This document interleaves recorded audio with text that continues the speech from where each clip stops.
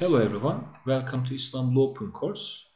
This is the third lesson of control plans, and in this lesson I try to explain the control plan types and the differences between each other. But before we start to discuss this issue, let's discuss a little bit about the production conditions. There are three main production conditions, and let's explain with some examples. For example, you make stamping operation, alright, stamping, or drilling, it doesn't matter, or casting, or plastic injection, it doesn't matter. You have already produced 1 million parts and you have already delivered them to customers. You installed the process 3 years ago. All the tools, all the equipments, or all the jigs, fixtures are in the serial production condition. You finalize all the quality issues. So this is serial production, right? But let's say you have just started the production.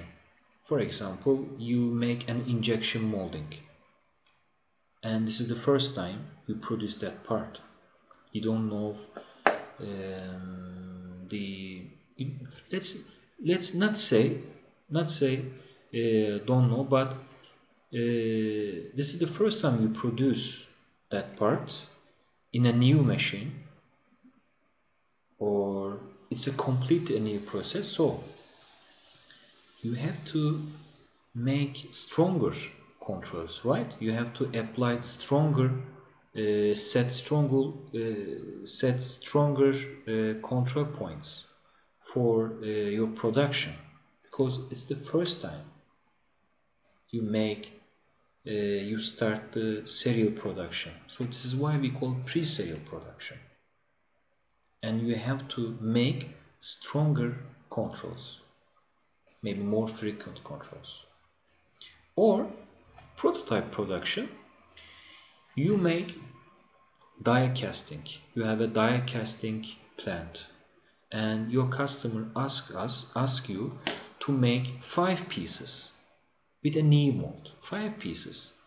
So maybe it's not feasible to make production with the heat treated tools.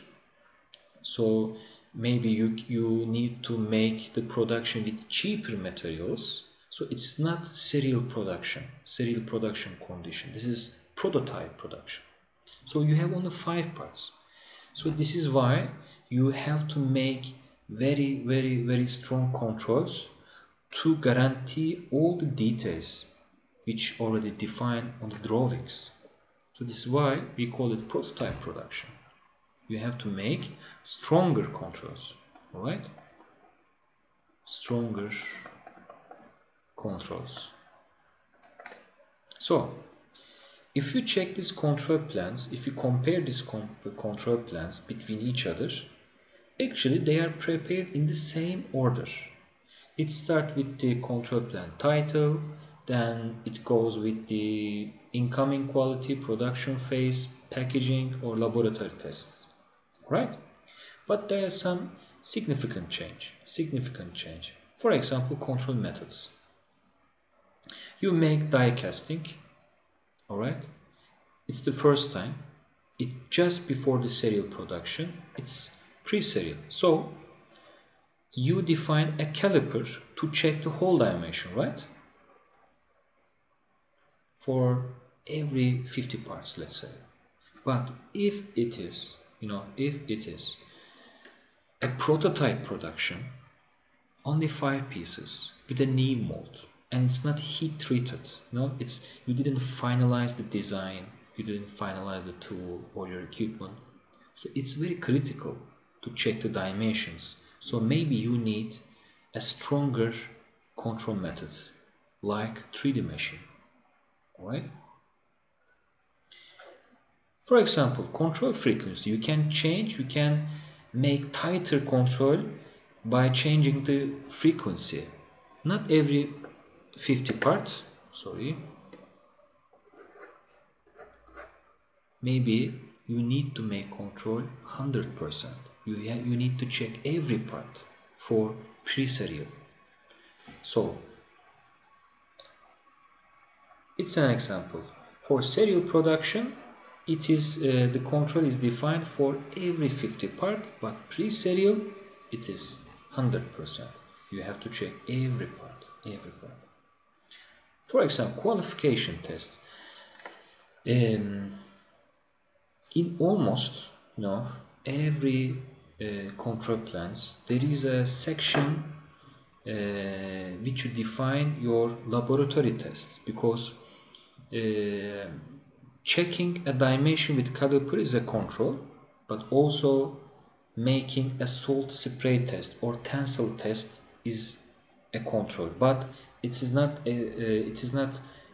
possible to make on the production.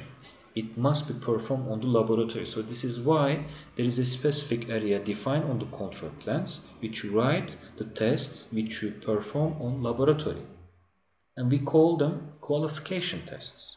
For example, for serial parts, maybe it's enough to perform once in a year, but if it is prototype, okay, maybe you need to perform this laboratory test every part.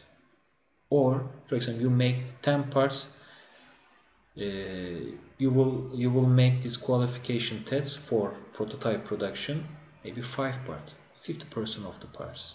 All right? Or it could be, for example, difference between control responsibilities.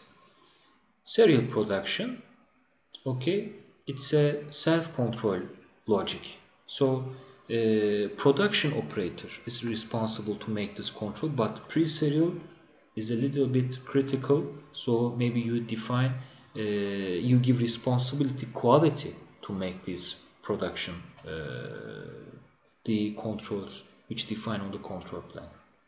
Okay, let's summarize. There are 3 control plan types: serial control plans, pre-serial control plans, and prototype control plans, and it's prepared in the same order, but there are some major difference between control methods, maybe control frequencies, maybe qualification tests, or control responsibilities.